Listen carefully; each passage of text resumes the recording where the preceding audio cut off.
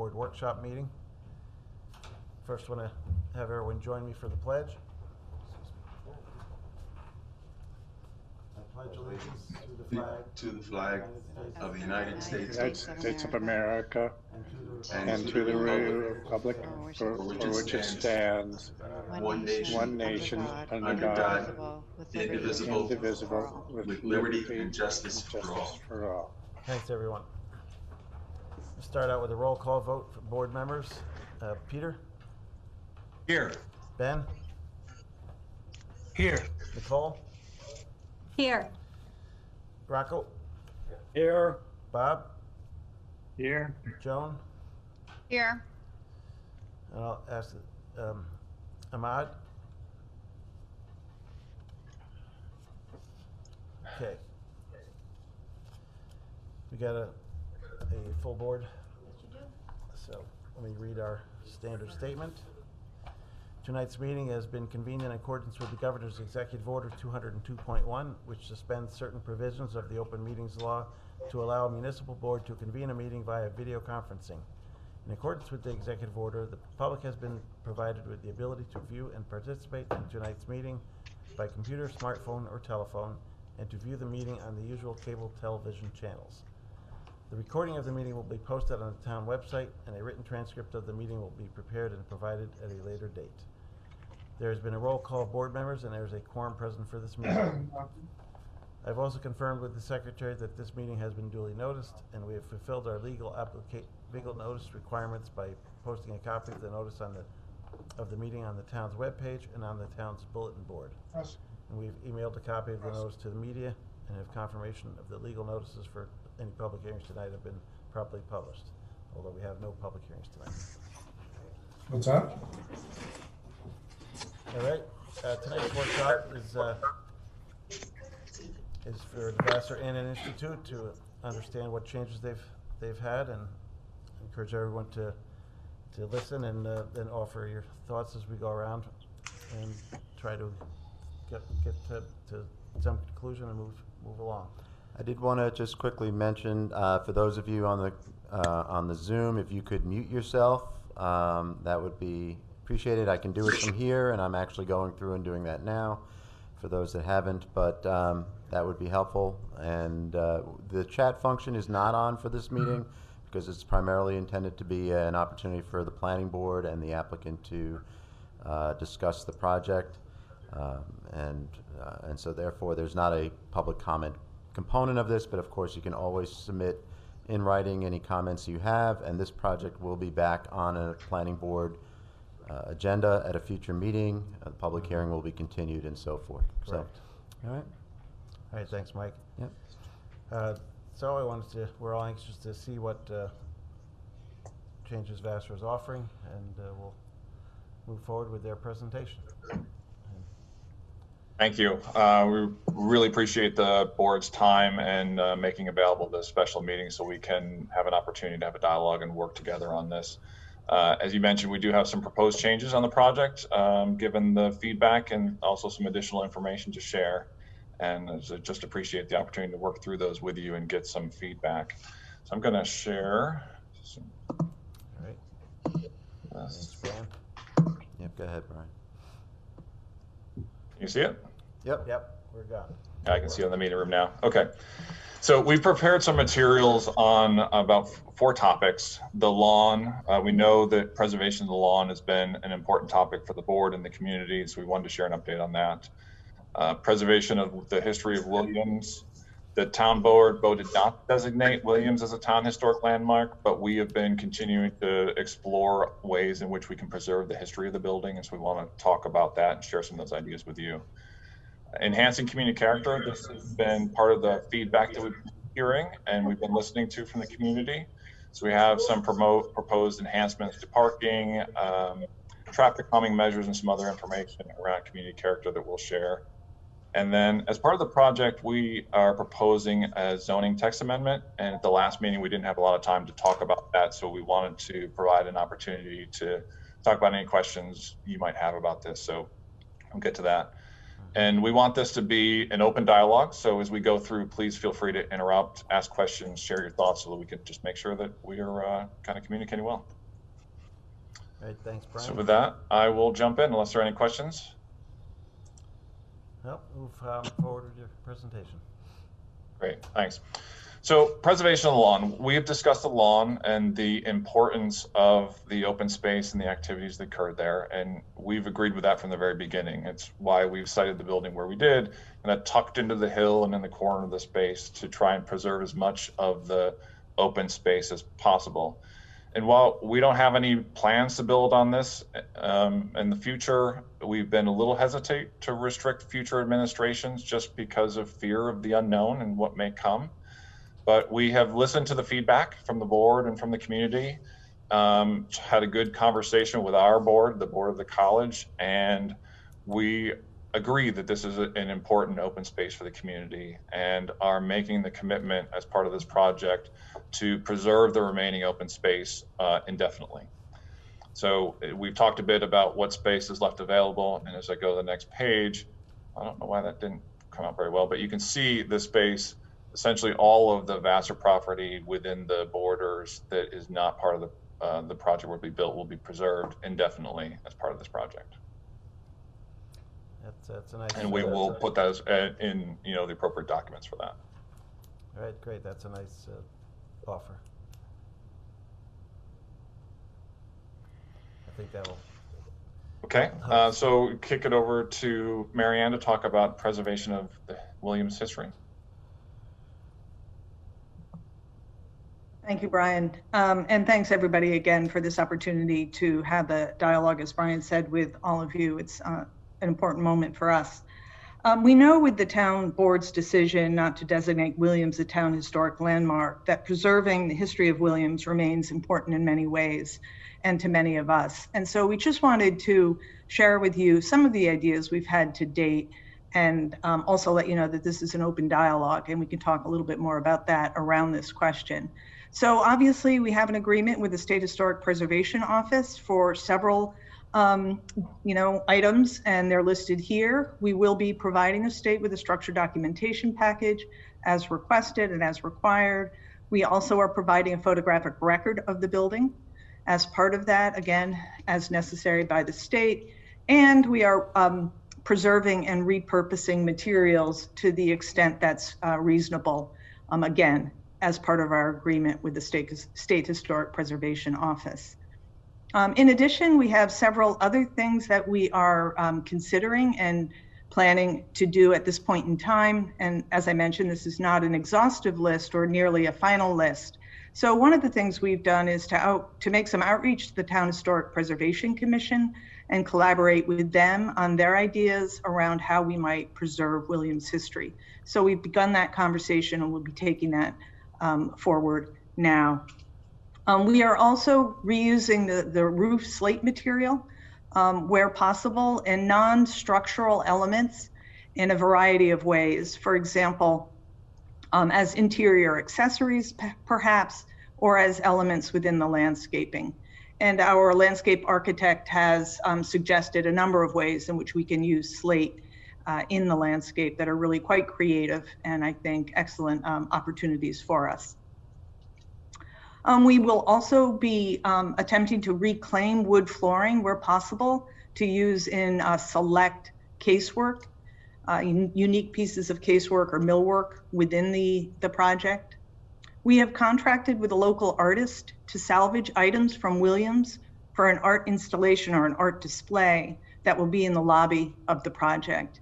This is an artist that has worked with the college before, and he does these really amazing kinds of installations that use material culture to tell a historical story as well as the current moment in time for an institution. So I think this is a really great way that we can, again, add some of Williams' history into the project.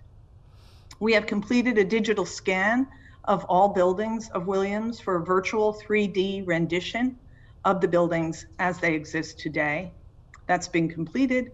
And we're looking at ways to recognize the history of Williams and its residents within the Institute project. So this could be anything ranging from plaques to naming to, other kinds of didactic materials that would recognize the history of Williams and its residents. As I say, this is not nearly exhaustive and is really a conversation that we will be moving forward with the Town Historic Preservation Commission to come up with some additional creative ideas. Is that 3D scan similar to what was done for Notre Dame? At the college? It's very similar. It's not quite as I think high tech, but it's very similar in what it does provide. Ken can certainly speak to that. It isn't the same laser technology that is there. This is more of a visual representation of what the building looks like rather than a fully computerized one that the public or anybody like that couldn't use or see. Okay. This is something where more of the public could walk through and visually see in and out of the rooms and see what they look like in that type of 3D scan, like a virtual walkthrough. Yep, I see some of that on Google Maps. All right, great.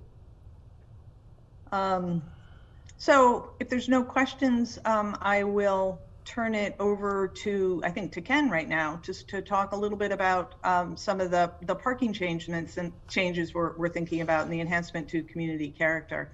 As was mentioned, we've listened to both the planning board and to local residents, and we understand that the parking is a concern and is a question, and so we've tried to tackle some of those concerns with what you'll see here. Good evening. So what you'll see on the screen in color is what is being proposed, and there's a red outline of what was in the most recent design that was in front of the town prior to the parking layout. Probably the most major shift here is the movement of the parking as well as the drive approximately 137 feet east to align better with Dean Lane to create a more of a T intersection with Dean Lane rather than this lane that comes down from Alumni as it is today right into the side of a house across the street. The benefits of what we're doing is twofold. The daily traffic that will come in and out are further away from the residences, closer to the east, which will bring it in and out of the Inn and Institute and go into the parking lot. One of the key components here is the parking management plan that we've submitted, reviewed, and went back and forth with the board still basically holds true. The same number of parking spaces, 60 spaces here, 60 spaces that was proposed before, not utilizing any of the on-street parking that is in that parking management plan. One of the other components is the lot as it was proposed in the northwest corner was about 127 feet from the nearest residence in that direction. We're now moving the actual edge of pavement to almost 260 feet away. So it's a substantial movement away from that area. The area you see in green outside of the driveway to the left or west in that area there, that is grading in an on-site stormwater management practice that we're looking to put in there, which enables us to enhance the visual buffer between the project and the neighbors as well. We've created a kind of a 6 to 8 foot shoulder on the road as it comes down, because that is slightly elevated. As we all know, the Alumni rises, so that rises up to that direction. And that gives us ability to plant some vegetation up high, and then the stormwater practice is a little bit down lower, so that'll give us some more area to plant down low as well to further create a nice buffer in that area along there. That's the main changes with regard to the two projects. From there, I'm going to turn it over to Henry Thomas, one of the other partners in my firm, and we are looking at some of the on-street things we can do for College Avenue as well to enhance the community character. Thank you, Ken. I've been engaged to spend some time looking at College Avenue and look at ways that we can start to address some of the concerns that I think everybody's probably readily aware of in terms of the travel speeds on College Ave. And we'll call that in general a traffic calming exercise. And you may be aware that there are any number of different tools in the tool belt that you can use to mitigate traffic speeds. For example, you can see the traffic circle at Raymond Avenue there on the right-hand side of that diagram. That's one kind of a traffic calming tool that can be used.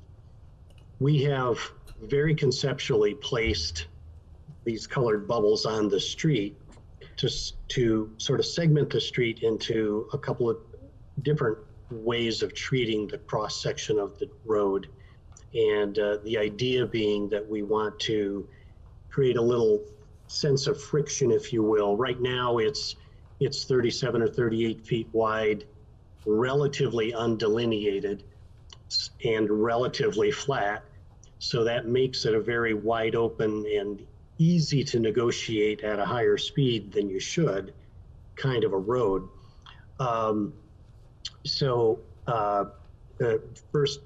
First order of business is to note that between the Raymond Avenue traffic circle and the intersection of Park Road on the west is roughly 1,500 feet. So think of it in round terms as a quarter of a mile-ish kind of a space. We've got the 5 different colors there relate to what we describe on the bottom as 5 different kinds of treatments. These aren't the only things available, but these are the ones that we felt were applicable. And basically in the streets section, there are a handful of components. You have a travel lane in each direction. You have the opportunity to put in parallel parking on one or both sides of the street. And then one other element that we're going to talk about here is the idea of a center island in selected location. We recognize the significance of, or the potential for bicycle traffic. And we discussed whether or not there were any measures that should be implemented at this point in time or included in here. And we felt like at 1,500 feet, it's only a very small portion of College Avenue. And frankly, at either east or western end, it doesn't link to other bike-friendly travel lanes or those kinds of specific improvements. So we have focused our time right now on the idea of reducing traffic speeds and increasing the need for a little more driver attention. So moving from right to left or east to west, you see the darker green envelope or bubble.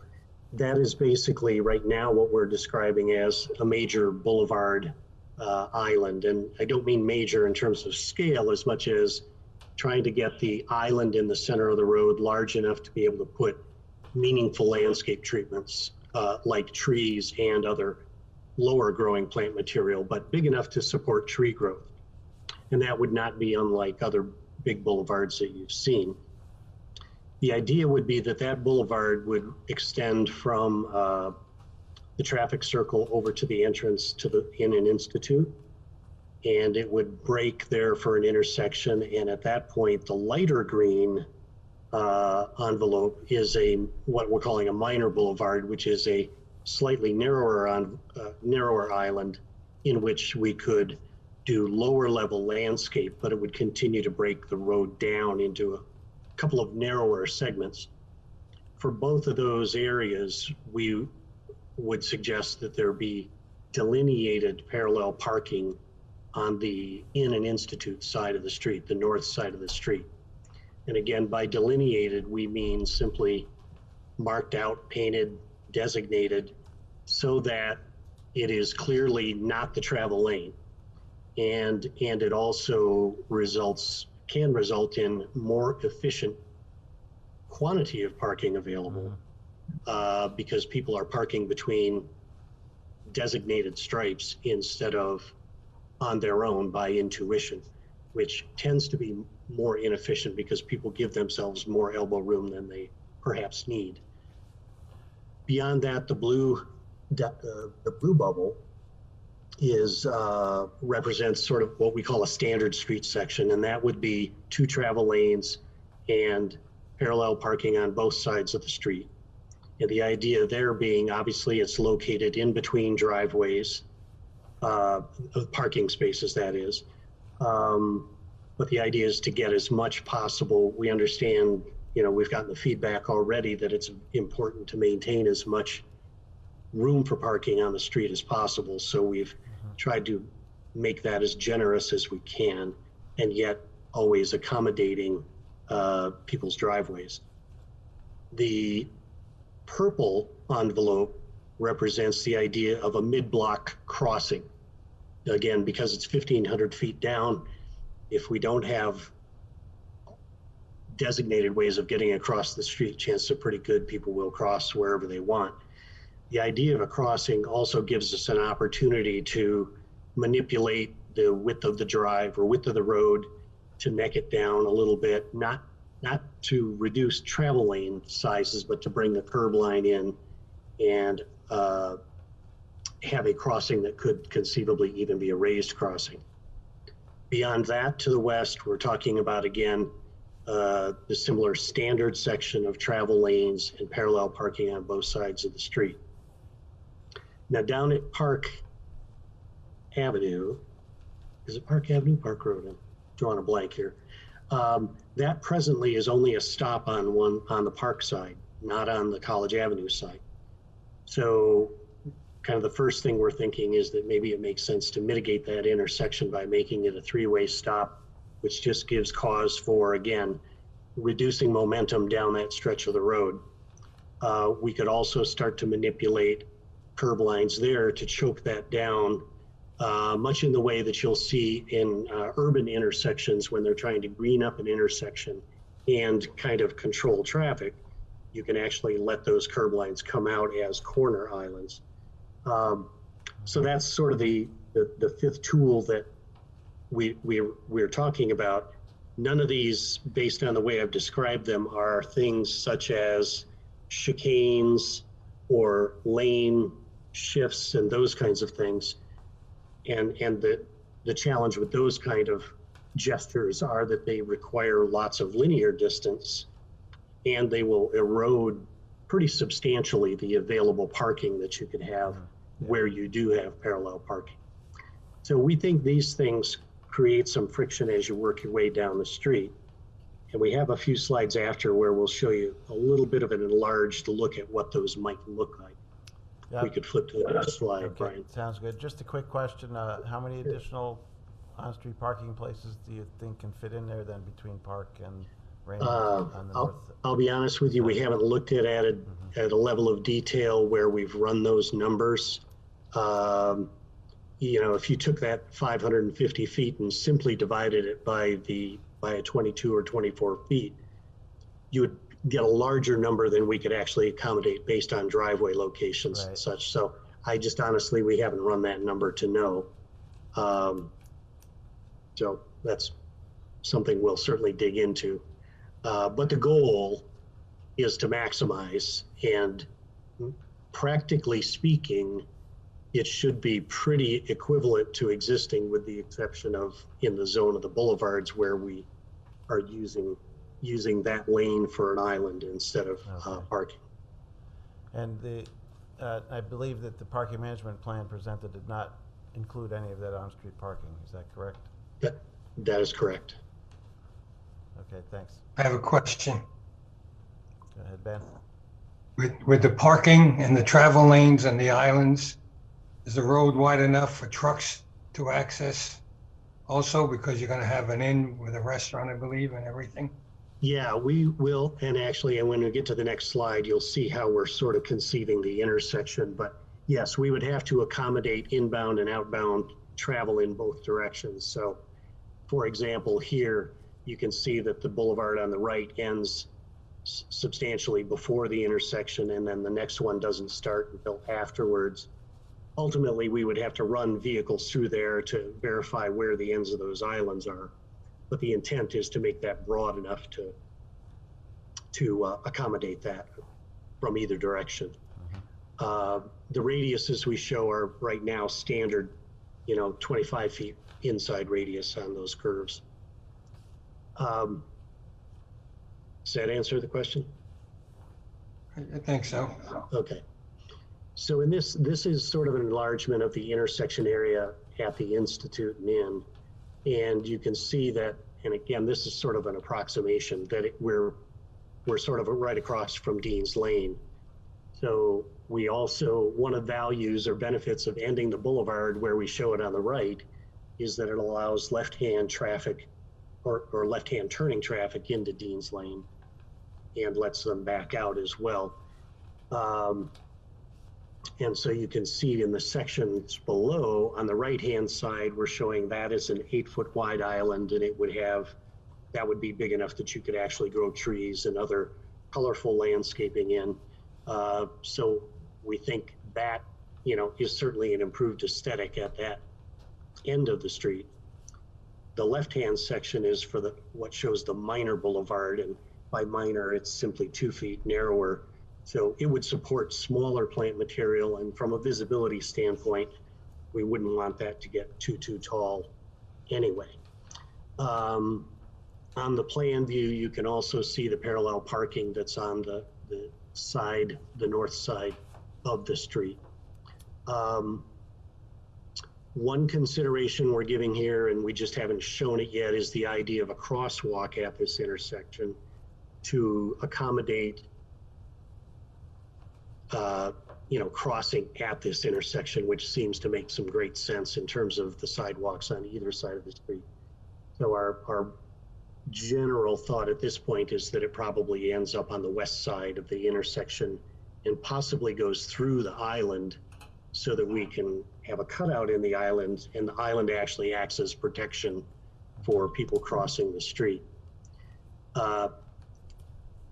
The diagram doesn't go far enough to show you, but the other end of that western island or the minor island would be short of the next driveways west of this intersection, so that there's no one that needs to go through the boulevard or through the island in order to get to their driveway. So that'll be roughly a 70-foot length, but it allows the houses at 160 and 162 to turn into their driveways and parking areas. And one thing I should have mentioned, all of these ideas that it represent in general maintaining or improvements within what is the current roadway width. It's generally about 37 feet, more or less. We don't have hard survey yet, but the idea is that we probably need 38 feet to do these things. But more or less that existing curb line would be what we would replicate with any new curbing. And that the shoulders and the walkways, the sidewalks in the right-of-way would be maintained as is, and that we would avoid any of our hard improvements with any conflicts with storm drains, utility poles, manholes, light poles, etc., so that this is really a street project and doesn't unfold into an infrastructure project, if you will. So, any other questions before we move to the next slide? Oh, sounds good. Thanks. Okay. This is just a little bit of imagery, because I know when people think of a boulevard, they can think of a major traffic or major collector road kind of a situation, or a commercial street of some kind. And the idea is that we want it to be very quiet and relatively simple.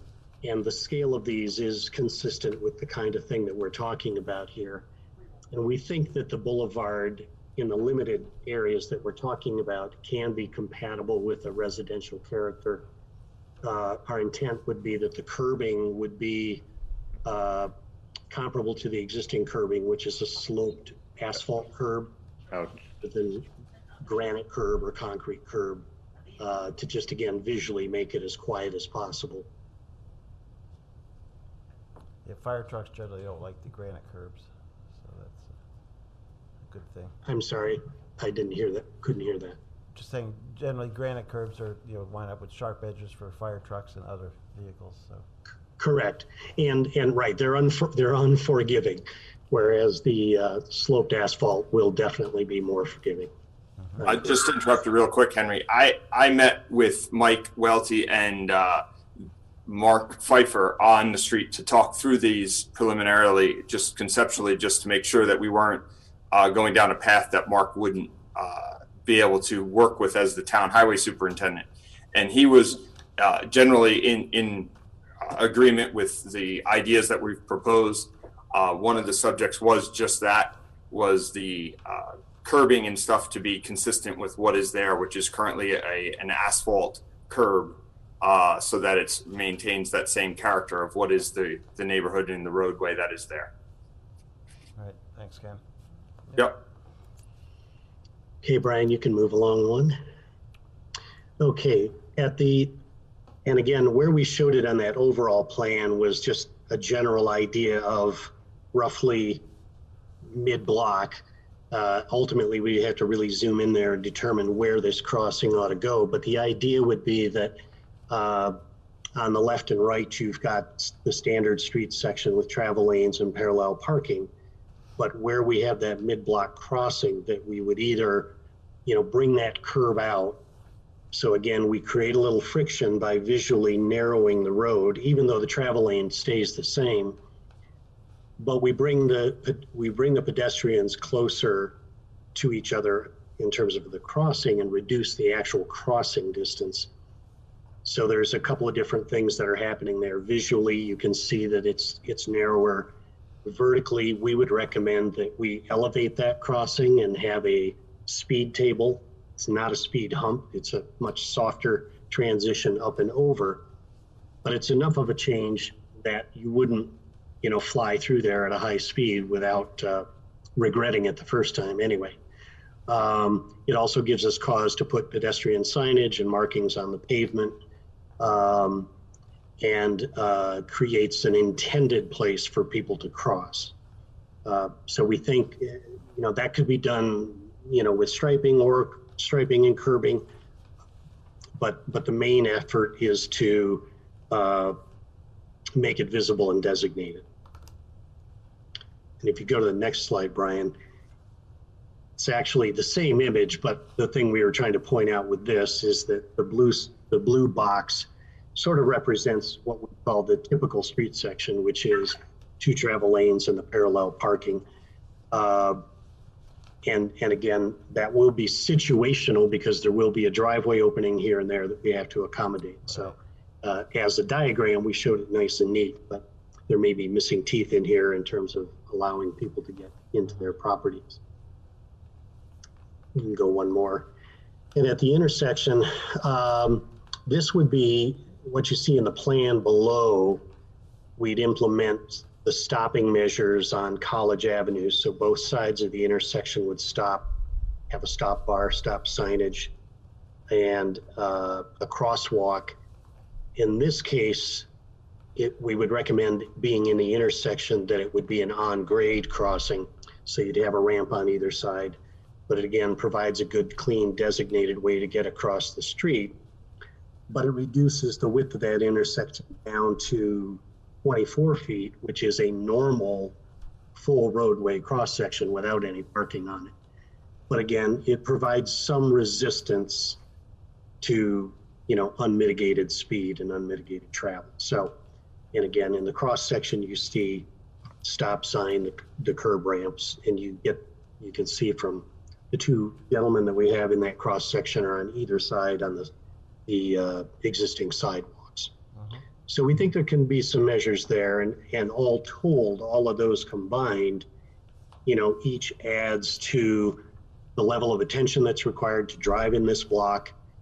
There is practically no, hard physical resistance to make it an unusable street.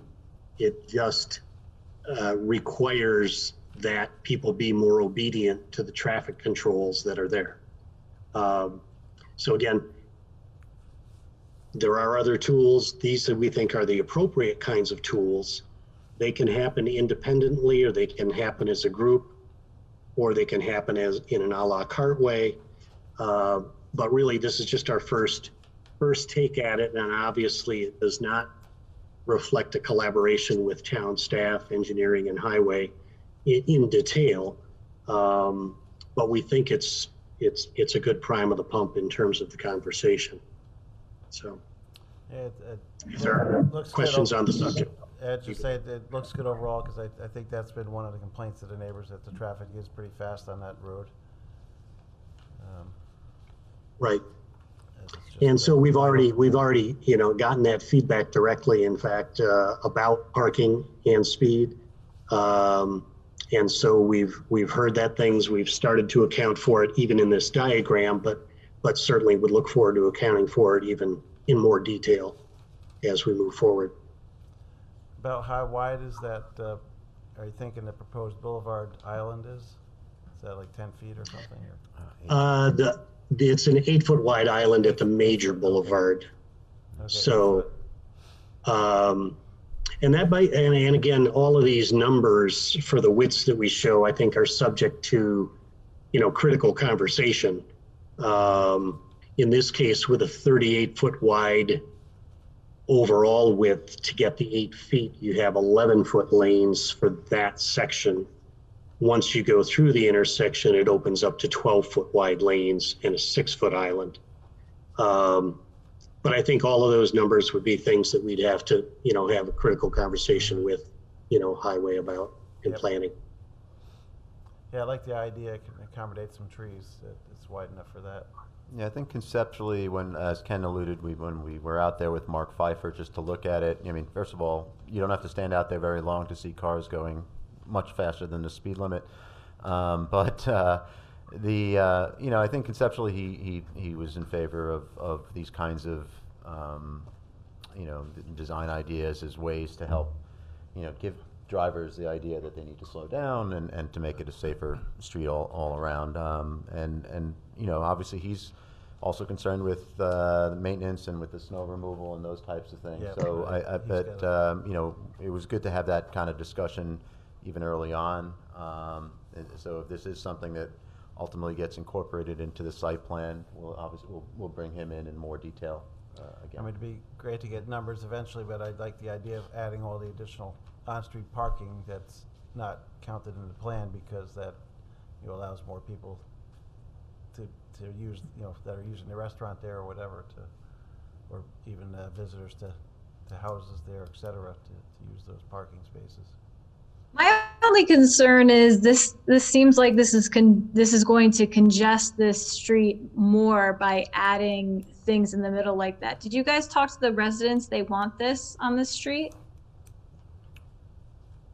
We have had dialogue, and I'm sure there will be more. Where these boulevards are, there are no driveways on the south side of the street. There's Dean's Lane is the first left-hand turn. And then beyond the minor boulevard is where you have the next driveways on the left. So in terms of their direct turning movements, I think we can readily accommodate that. There have been some conversation. In fact, earlier today, we had discussed a longer boulevard, but we've since understood that we need to reel that in a little bit to avoid some hardships there. Yeah, absolutely. You have a lot of driveways there. You have people that already park on the street. And I think that was the problem that we initially had with this, was that you have a lot of people already parking on the street. And then you're going to add to that with this institute and this hotel. So adding more things to the street like islands, I just think that's really going to constrict it. I'm not opposed to the whole thing. I definitely think that there should be a 3-way stop at Park Ave and College Ave. I feel like that should have been there a long time ago.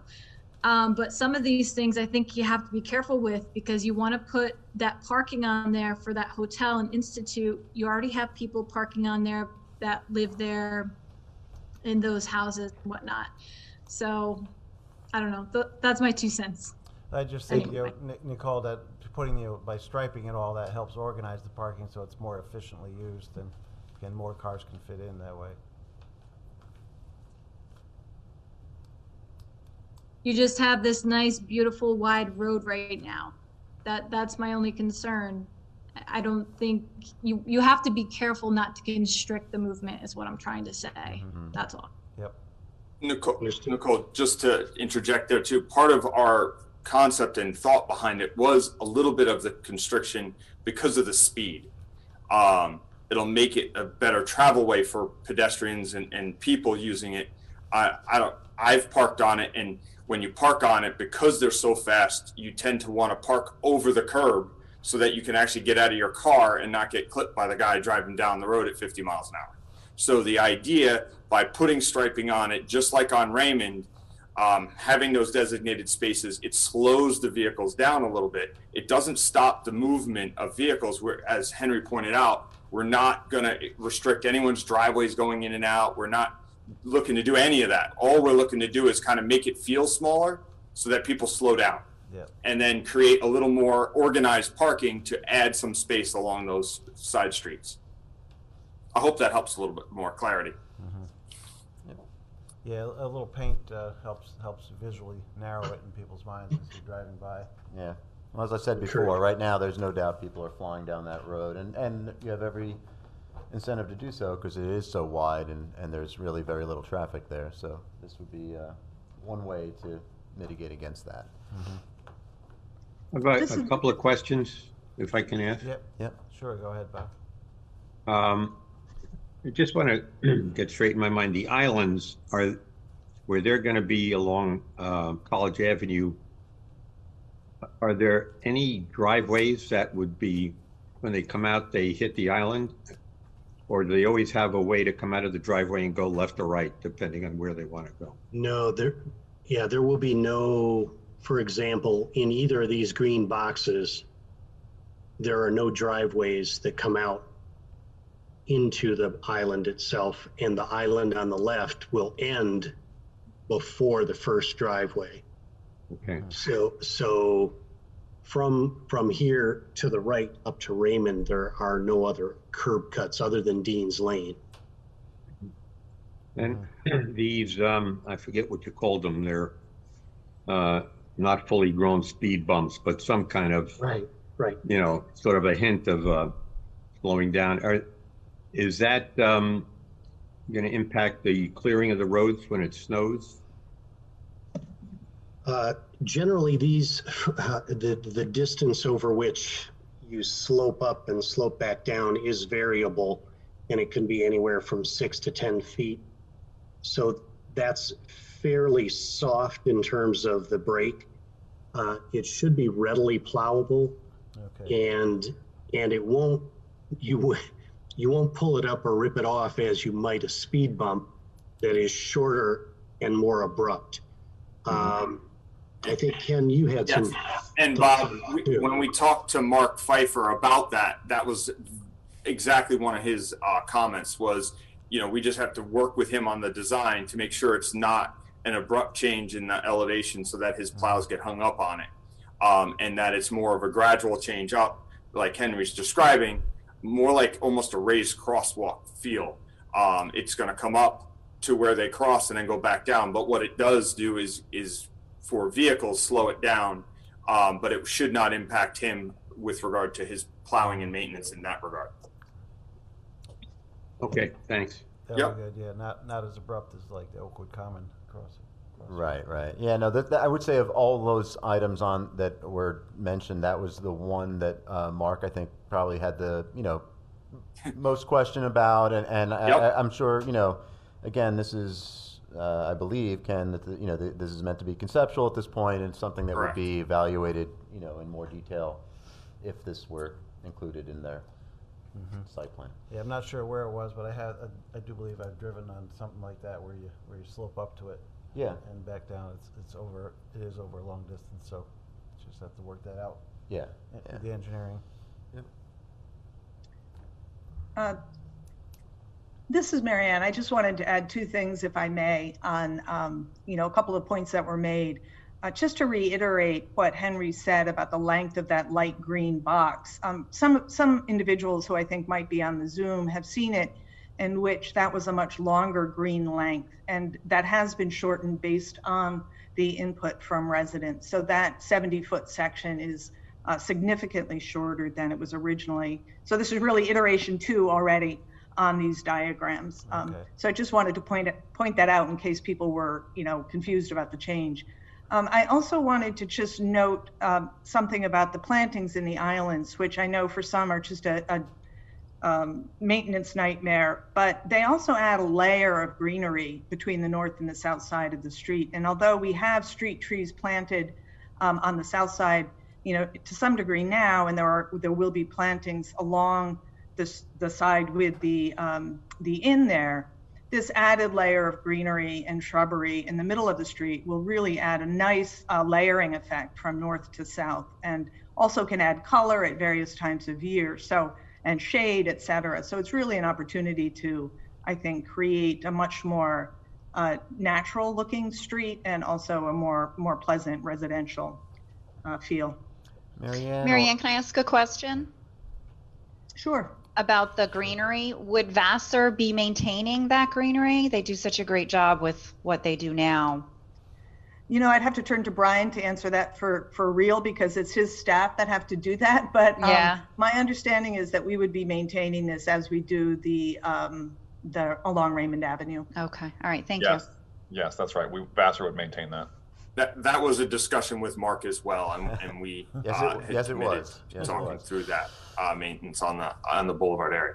I wanted to just have Brian go back to this because I know this question had come up. As you can see, the break between the dark green and light green, that is actually the first driveway on Raymond Avenue. And that's the first break in the island. So there's nobody that has to make a U-turn to get to their driveway. No one has to make any turning movements other than if you're coming from Vassar and you were going into your driveway. If you're the first house, you'd be able to go after that light green section, make a left into your drive. If you're going into Dean's Lane and any one of the houses that are accessed from Dean's Lane, you'd be able to make the left right into Dean's Lane in that direction as well.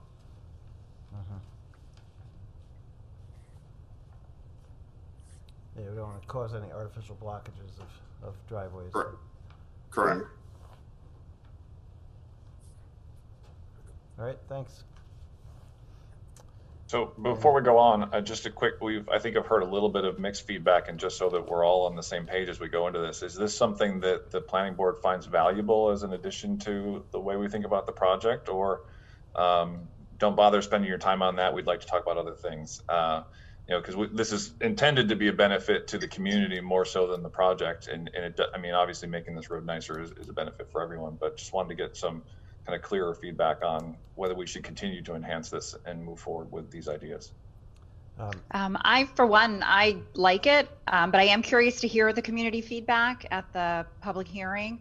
I think that it does aesthetically, I think it helps. And also I think it sort of softens the appearance of the inn if it can be, if there's trees in the island. I like it. So that's my feedback. Thank you. Any other board members have comments? This is Rocco speaking. I think have to echo what Joan has said, but I also am a little concerned with the points that Nicole brought up. I think we need the community feedback. I like the approach here because I think it would add a lot of value, and obviously a lot of aesthetics to that area. But the community feedback would be crucial. Thank you. All right, thanks, Rocco. Thank you. Yep, and as I've said personally, I like the beautification of it. The additional landscaping, as Joan mentioned, will soften it. The trees especially will soften the view of the inn from those houses, and the extra parking, as I've mentioned, striping the parking to be more efficient. Utilized will be a plus. Anyone else on the street plan before we move on? All right, thanks, Brian. Thank you. Great, thank you. So we're going to move here to a topic that I know some of you have heard about and others probably have not. But the question comes up, frequently about what the college is planning for the north side of campus and why this project hasn't been located there. And I just wanted to share with you what our strategic direction is and our ideas for that north edge. And so this is really a conversation about our offices of admission and career education. So next bullet, please. Thank you. So the offices of admission and career education were identified as key priorities in Vassar's priority and planning process. This was a process that we went through about, I would say, 2.5 years ago. But it's not, these offices have not been discussed only since then. Certainly back in 2014, when we hired a consultant to undertake a set of campus planning studies for the college, he noted that the Office of Admissions was in the wrong building and in the wrong place on campus. Since that time, we've been evaluating and discussing a variety of solutions for how we might better support the offices of admission and career education. And ultimately, next bullet, please. The college had decided that the most effective solution is really to combine these two offices, which are now separated on campus, into a single new building on the north edge of the campus. And I'll show you that on the next slide. Or maybe the one after. So why the north edge of campus? You might be asking yourself, what's special about that location?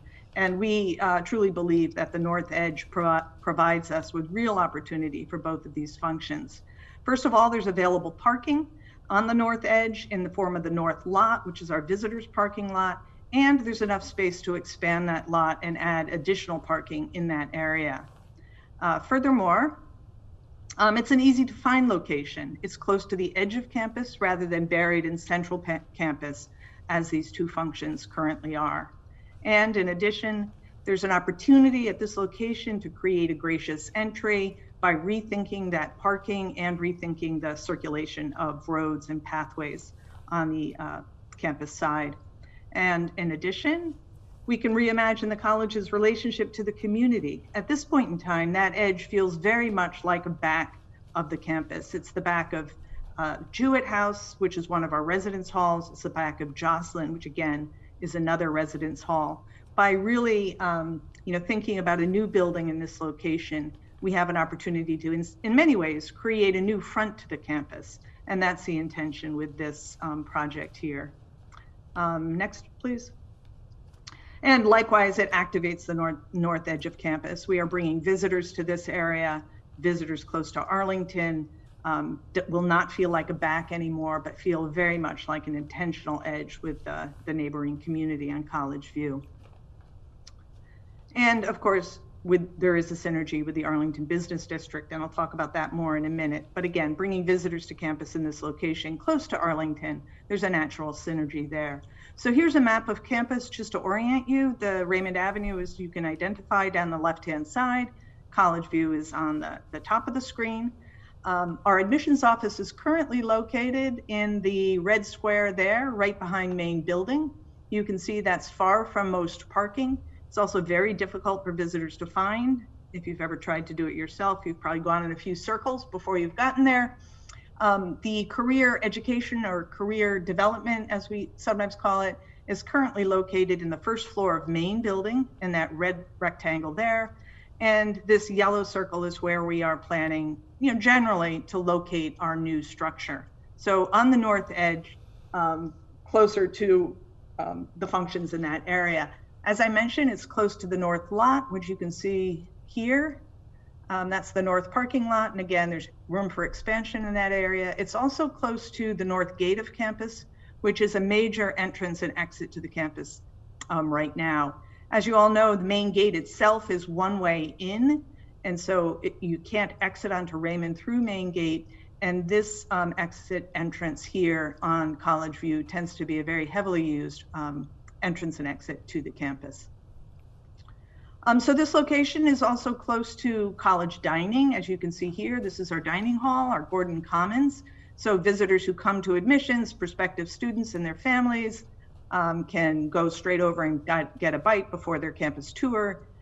Folks who are coming to the Career Education Center, maybe these are potential employers, likewise could go to Gordon Commons for a meal, or if they wanted to, they could go into Arlington and get a cup of coffee, which is right up there on the corner, get another bite to eat if they're still hungry, whatever it happens to be.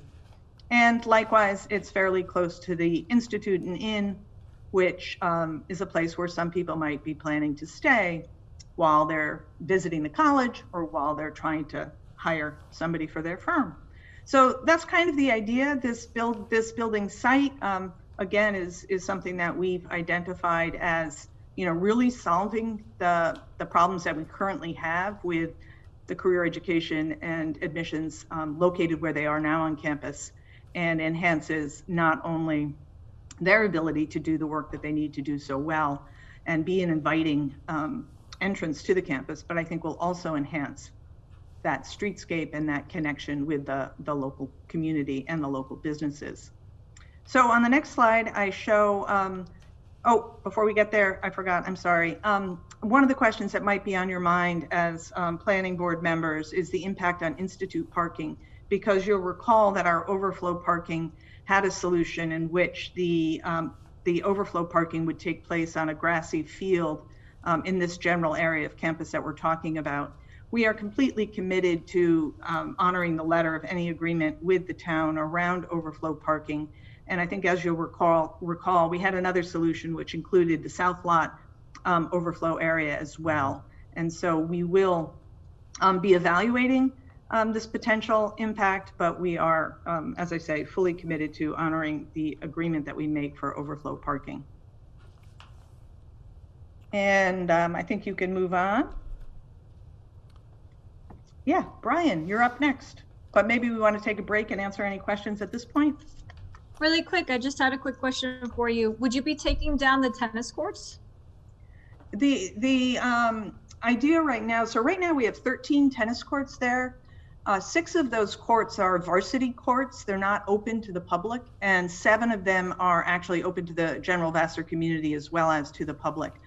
Our idea is that we want to relocate the varsity tennis function to be closer to what is currently our athletic and fitness center, but maintain some tennis courts in this area because they are an amenity that the public is used to using and we feel is valuable in that location.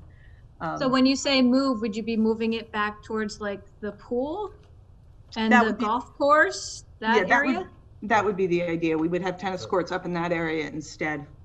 That's the general idea. And right here, it's really it's an unhappy situation sometimes for visiting teams and for our own players. There's no showers, there's no bathroom, there's no place to get really a good drink of water and stuff like that. So being closer to our other, there's not a place for an athletic trainer and that kind of thing. So being closer to the other, yeah, because in where the pool is, there's bathrooms, there's exactly everything's up there. Okay, no, that makes sense.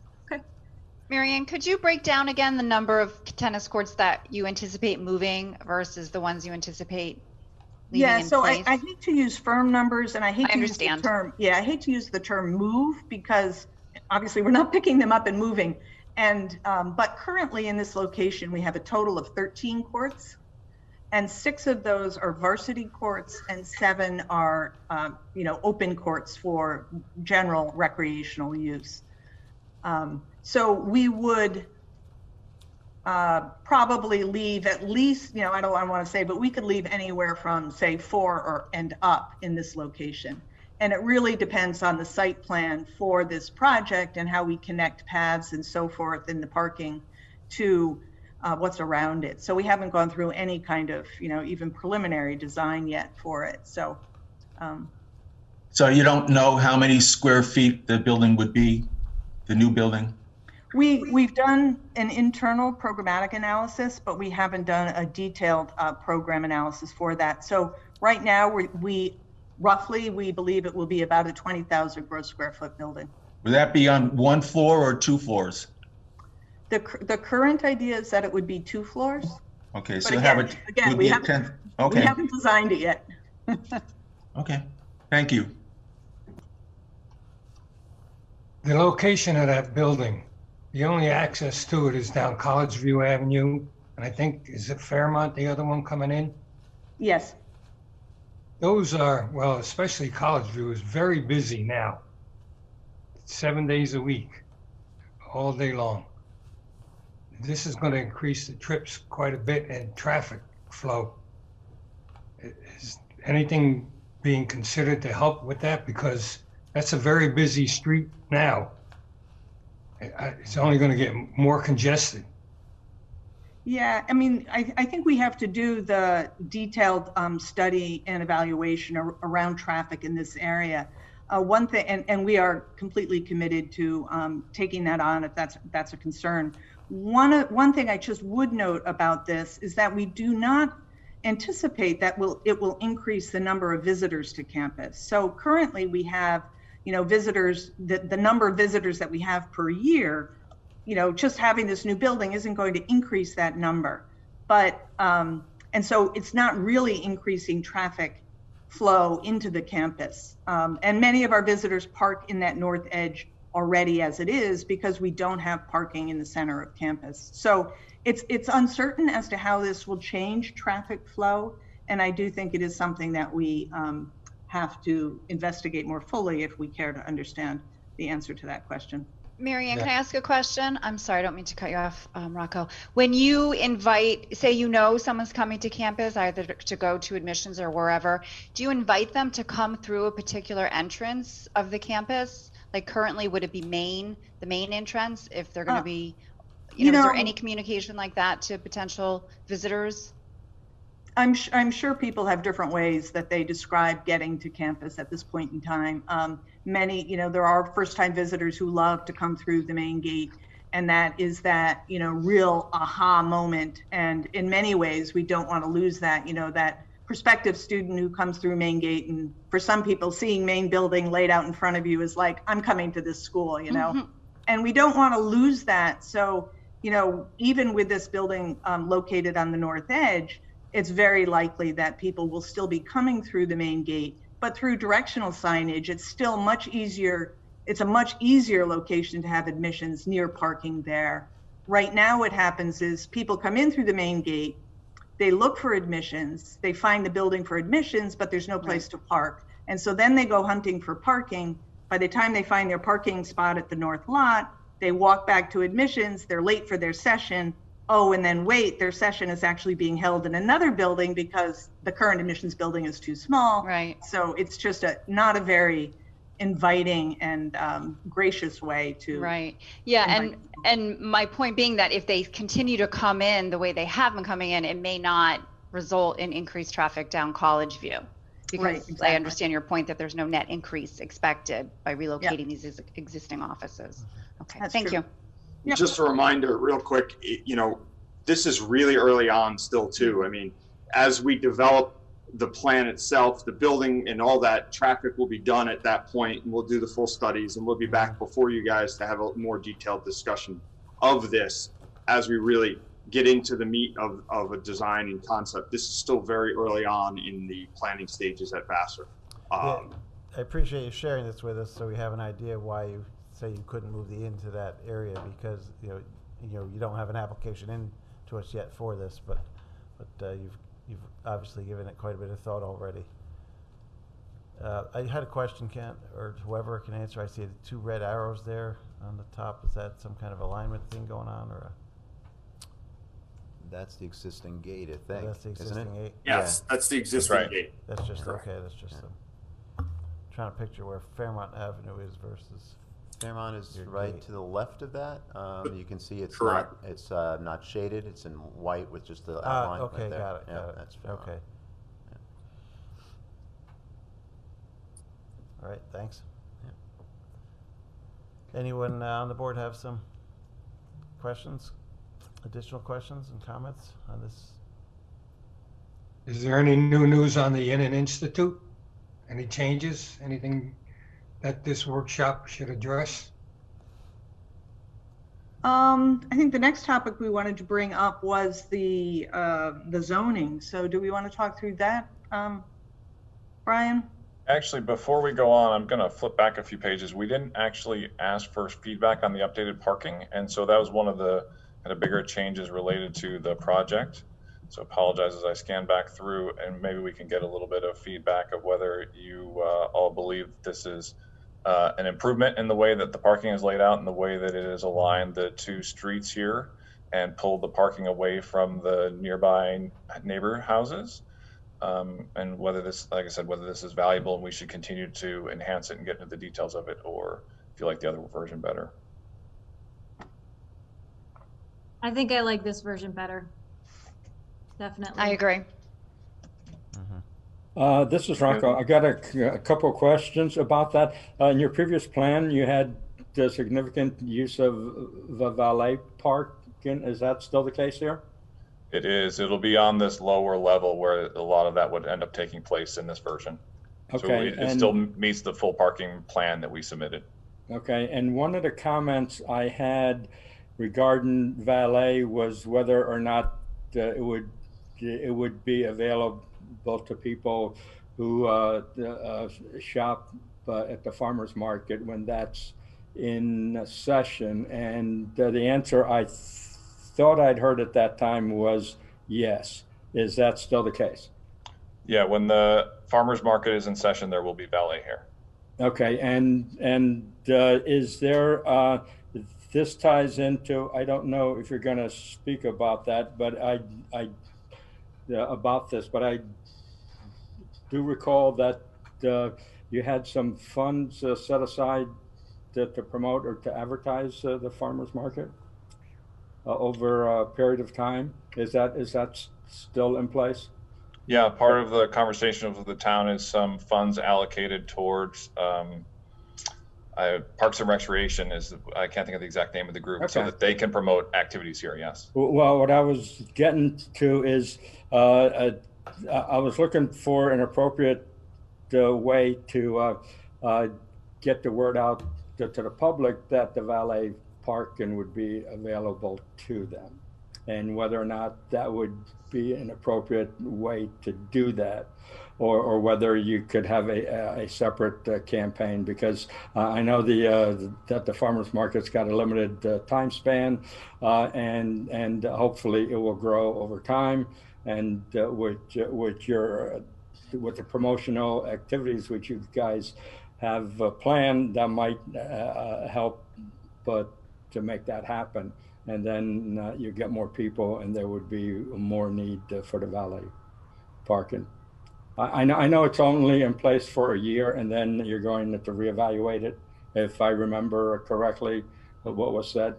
Yes, right. So I would think that would be, in my mind, that would be an important thing to let the public know that is available to them, and then how do you get the word out? So to answer sort of first part of the question, I like this plan better, and then my other comments with that. Thank you.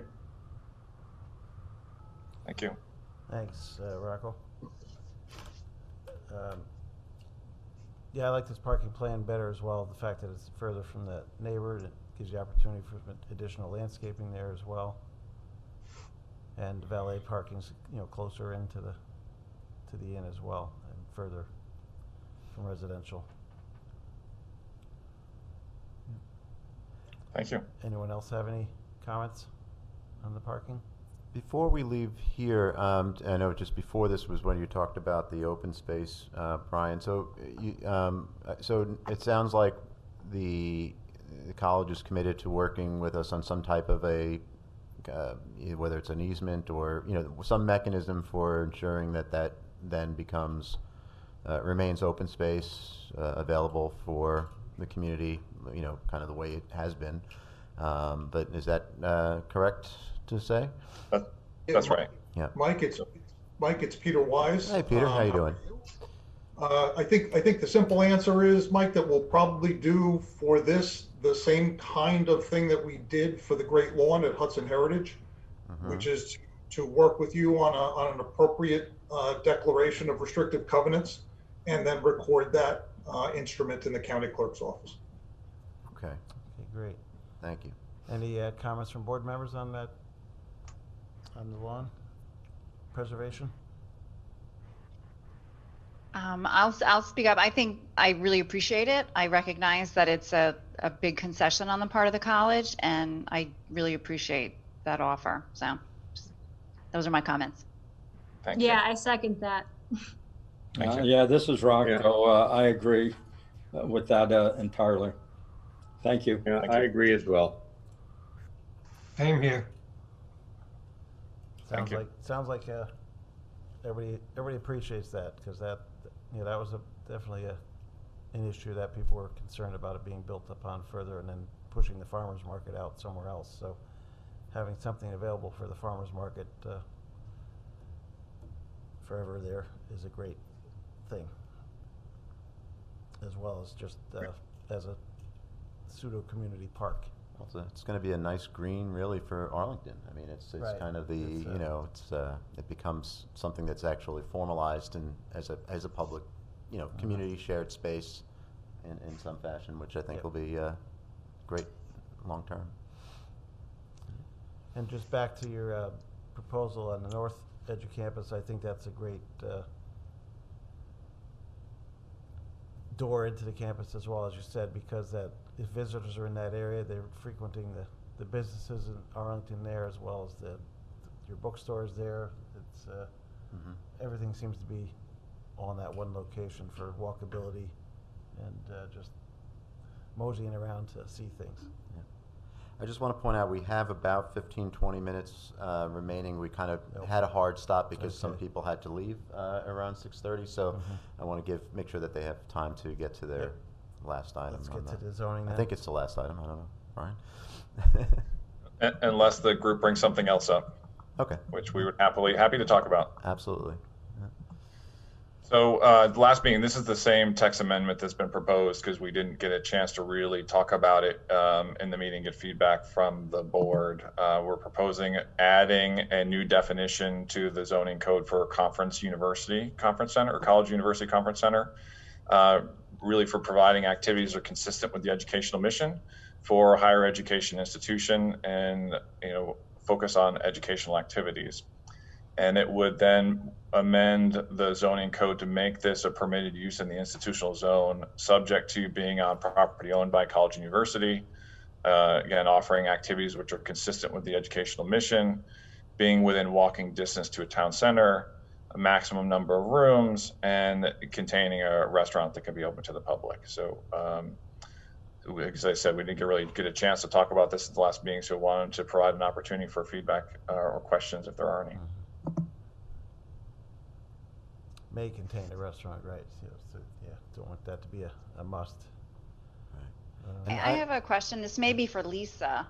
I have notes that say for this type of zoning change, the secret analysis would require its impact on all educational institutions. Is that something that we would have to, like Marist, for example, would we then have to? The seeker analysis would take into effect all of the properties in the institutional district that this would affect. Okay. So yes, the short answer is yes. Okay, thank you. Which is one of the reasons we talked about this as a type 1 seeker action, because otherwise it might be an unlisted action, but because it has the potential to affect lands that are more than 25 acres, it needs to be classified as a type 1. And some of these restrictions means it cannot be applied to any institutional area in the town, only certain ones that meet these requirements. I'm trying to remember, Brian, I don't know if you, I just don't have it in front of me, but it was the use itself was going to be a permitted use or a special permitted use? Do you recall? It's a special permitted use in the proposal. Okay. I thought that's what I was thinking. I remembered, but it's been a few months. Yeah, so that needs an additional planning board approval then for that. Right. So one of the things that the board will be considering is there will be conditions attached to it as a special use because, as you know, special uses are permitted generally, provided that the use meets whatever the criteria are they're set forth in the code. So for this example, one of the things that was it's talking about that it may have a restaurant, but it can have, for example, a maximum of 60 rooms. And there were size limitations on it. One of the other things that was worked through when this definition was arrived at was limiting it to a college/university conference center so that we were not creating a use to allow just general conference centers and all the attendant issues that they may have in the institutional district, but this would be specifically tied to a college or university. And it also then eliminates the, no secondary institutions, high schools, other schools will do this, and no other, it's strictly within this college university setting. Lisa, so like, for example, Oakwood, it would not apply to like I don't even know what Oakwood is, honestly, but right. So this would not apply to that type of educational. Right, it would not be a permitted use for that because the thought was when the code section was being worked on that it was not something that the town would want more broadly available. They think it's something that would benefit a college or university, but not necessarily the benefits to other educational institutions would not be outweighed by the potential detriment to the town by the added things. So the thought was to limit it to colleges or universities. Okay, thank you. Anyone else on the board have questions on the zoning text?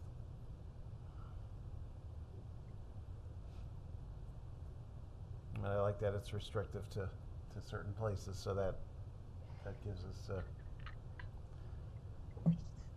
gives it more teeth. Yep.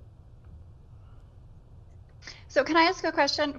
If the review is going to extend out to all college or institutional use, like for the seeker review, does that, like for public notice for future, does that then kind of expand the field of folks who would be looking at this from the public's perspective? Like, does this then implicate like communities around Marist? Like, is it going to sort of, I'm just curious as to how this could potentially unfold in terms of the review process and feedback from the public. Does that make sense, that question? Yeah, good question. I'm sorry? I just didn't know if that question even made sense. I'm just sort of thinking out loud, I think. This has been listed in all of the public hearings as, I believe, as a change to this district, the institutional district, so that it is something that should be on everyone's radar. Okay. And whether or not, and I believe that we have information in our packets from Vassar at this point about the seeker impacts on that, because I think the scope of their seeker review provided some information for us about that. Okay. That's my dog in the background. Yeah, I think that's not your stomach, Lisa. If not, we will make sure that that is part of a future review, so the board has all the information it needs in order to do a seeker determination about the global possibilities of this. Okay, thank you. All right. Any other questions from board members on any topics they did not present tonight? I want to make sure that your questions are answered, because this is a workshop for looking at this in an institute primarily. I have a question. Do we know what the status is of the new master plan? I have notes indicating that, and I'm sure with COVID, everything's been slowed down dramatically. But is there any updates on that, or is it still, it's not going to be tomorrow, so really just focus on existing? Right. The plan, we do have a draft. We have been working through COVID. Actually, made quite a lot of progress. We do have a draft of the plan that the committee has reviewed and provided some feedback to our consultants on. The consultants are, revising and cleaning up that document so that hopefully sometime after February, we'll be able to, have something that the committee feels comfortable releasing out to the public. There'll be a public workshop, And then ultimately it has to still go to the town board, so, you know, for the formal adoption process. So, you know, I think a lot of the ideas you'll be able to see in that document, you know, starting in hopefully maybe March. But again, the document will not be the official plan for the town until I would say sometime this summer, maybe. Quite a long time. Yeah. Well, the town has to have their own public hearings on it as well, once they. Oh, yes. take it, Okay, and then all right. they have to look And at- then lastly, I have notes about the topic of taxes for this property. I don't know if the applicant can speak to whether there's been any further conversations with the town about any agreements about the taxable status of the property. Brian, you. So this is Brian, I can address that. We had some preliminary conversations with the town and I think had a framework of how we might approach it. And then we were waiting for the planning board process to advance to finish that up.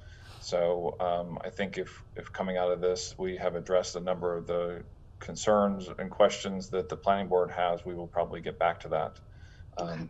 One of our questions before we leave is next step and whether we should resubmit with these changes and then reopen the public hearing, or if there are other things that we should be spending time getting into. Yeah, that's why I was trying to open it up if anyone has any other things that were not addressed tonight. Members of the by board. Vassar. Members of the board, yes. Not public. I have to say, Brian, you guys did a great job. I like everything that I saw and I heard, except I have concerns about the construction of that street. I understand I might be one of the only people that has concerns about that, and maybe the residents would like it to be like that. I just don't want it to happen and then be in a situation where that increases traffic and becomes a traffic problem. You know, we want it to not be a problem. So I'm just a little concerned about what I saw tonight. That's all. According to, you know, your traffic. Well, I think, you know, so in terms of next steps, I think there's kind of two ways you could approach that, Brian. One would be, you know, obviously it sounds like you've done a little bit of outreach on the street. And, you know, hopefully that's been you know, it sounds like it's already informed some of what your thinking is. So maybe you would do a little more of that. That's up to you. Obviously, the public hearing, our expectation would be the next time you come back, we would open the public hearing again, and you know, that would also be an opportunity for people to provide some feedback. But I'm thinking you probably, you know, would want to have a little better sense of how those things are going to be received. So that, you know, that's kind of have to leave that up to you. You know, I do think overall it's probably going to improve the quality of life for most people on that street to have the traffic slowed down and the aesthetics improved. But, you know, I think people would probably want to know a little more detail. And so I think the outreach that you've been doing probably, you know, is a good way to go. It just, to me, seems a little bit of an overkill, that's all. So. This is Eric, and I'll just suggest maybe for the next time or beyond that, there's a traffic analysis that's been on the books for a while. If the configuration of the road is changing, it might be worth having your consultant take a look at that analysis and address if there are going to be improvements made to the roadway, to have your consultant out of the box address what those changes would mean with regard to the traffic analysis, which at the last point of view seemed to indicate adequacy, to see whether or not a different configuration that is yet to be proposed has any effect on those results. Great, thank you. Thanks, Eric. Yeah. Well, if it slows traffic down, people won't have to leave their driveway at 50 miles an hour. Yep. In general, when you make a street, I mean, it's what we're trying to do to Main Street as well, is the Complete Streets project and trying to make it more pedestrian friendly and slow traffic down a little bit. And that's kind of a similar idea here, I think. So, as well as provide some additional parking on street. All right. That's the goal, but as Nicole pointed out, we don't want to do this if it's not helpful, so we will get a little more feedback on that to help refine it. Yeah, need to have some buy-in there. Is there any other questions from board members on the Inn Institute before they come back with another application? Can I just confirm with the applicant that at this point you're not offering any changes to the design of the structure? Not at this time. We did make some changes last time, and I think we can revisit the conversation around connection to the community and talk about if there's still disconnect on that. Okay. All right. No one's here, but the air is still here. Again, if you're on the Zoom, if you could mute yourself, please, that would be great. Thank you. All right. So, Brian or Ken, is there anything else you need to, questions you have for the board? I mean, it sounds like, I think we've had a pretty good dialogue around these ideas. So I think you did get quite a bit of feedback, which is what the intent of tonight is. Mm-hmm. In general, is positive changes that I've saw throughout to the plan. So. Yes, thank you very much. I mean, this has been very helpful. We'll start working on the document for the lawn. Getting more detailed on the parking, get a little bit more feedback on the traffic from the local community, and refine that a bit more. I'm looking through my notes here. I think those were the big hitters and what we talked about today, and have that ready for the next application. I didn't remember if anyone had any comments about they discussed the way they're preserving the history of Williams with some walkthroughs and such. Did anyone have any questions or comments about that? Any board members? All right. I did see that you, I did see John Pinna recently in Town Hall here, and he did mention that you've reached out, so appreciate that. I think, anything you can do to, with them, in partnership with them to, would be appreciated, would be helpful. Thanks. Yeah, thanks, we'll do. All right, thanks everyone. I think we're coming up to a hard stop on time here. All right, so thank you all. We really appreciate the time. And Brian. Good night. Thanks, everyone. Brian. Have a good evening. Brian. Yeah, I'm listening. Yeah, this is a question totally unrelated to any of this, but you have a relative named Ed Swarthout? I don't, actually. I mean, maybe distantly, but not.